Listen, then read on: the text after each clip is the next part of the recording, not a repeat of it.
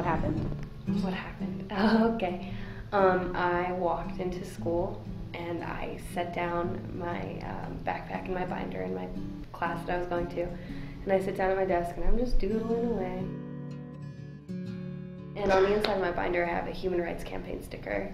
And some kid that I don't really know comes and sits down next to me and he's like, hey, what's that sticker? And I was just like, oh, well, it's a human rights campaign sticker. And I proceeded to explain to him that the human rights campaign is all about equality for the LGBT community in our society. And then finally he was like, are you a lesbian? And I was like, no, I'm not a lesbian. He was like, then why do you care?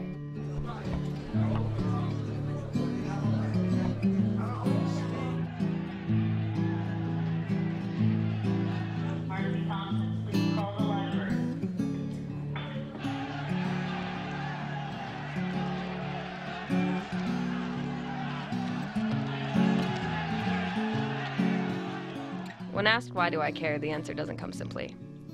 I couldn't tell him in 2 words why it matters or how I came to understand why caring is important. And so I took time to sit back and to think. There isn't a time in my life when I remember waking up and being forced to hide myself. I've always had the right to be open about who I am. That freedom has become so common to me, and yet daily people are denied the ability to be comfortable in their own skin. Daily, people wake up and are criticized, alienated, and silenced.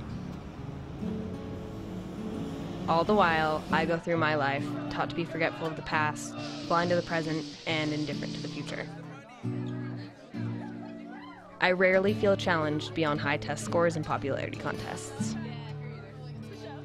Instead, I feel like the world around me wants me to be apathetic, to do nothing.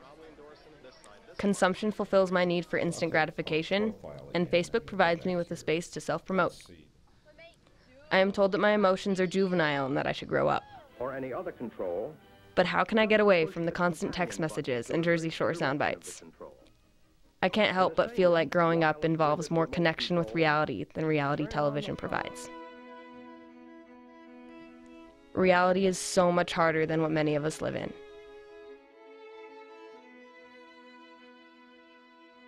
Stretch nylon stocking. In this reality, freedom is sold to us in commercials and magazine layouts. In this reality, we aren't told about the struggles of the Malcolm X's and the Harvey Milks. In this reality, we demand freedom of speech, but don't have the words to speak up for ourselves. We don't know how it really feels to be free, because freedom doesn't mean anything more to us than our freedom to carry guns or sip our lattes. To me, freedom is being aware of what is around me and what I can do to change it. I realize that we deserve things we are not all born with, and that I've been given what countless people like me never had. I realize my privilege, and I realize that I've been taught to ignore what should mean the most to me. My rights only exist because someone else made the choice to fight for them.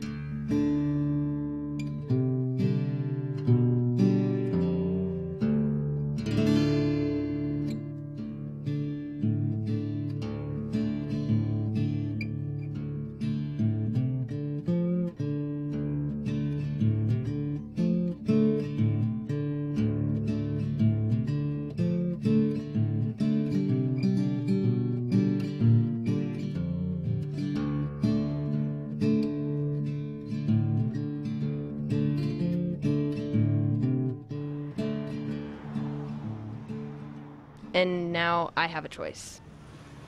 I can decide to be silent, live my life privately, and die knowing that I achieved my own goals, personally fulfilled and comfortable. But I want my life to amount to more than credit card debt and white noise. My choice is to step outside of the box I've been placed in. Remaining ignorant to the realities of this world is anything but life in motion, and being unconcerned is a misuse of the voice I was given. My responsibility is not only to me, but to those around me who are drowned out because of my indifference. My choice is to be a leader in healing the wounds left open by prejudice towards the unfamiliar. I choose to challenge the status quo so that everyone is granted an even hand. This is not just about gay and lesbian rights.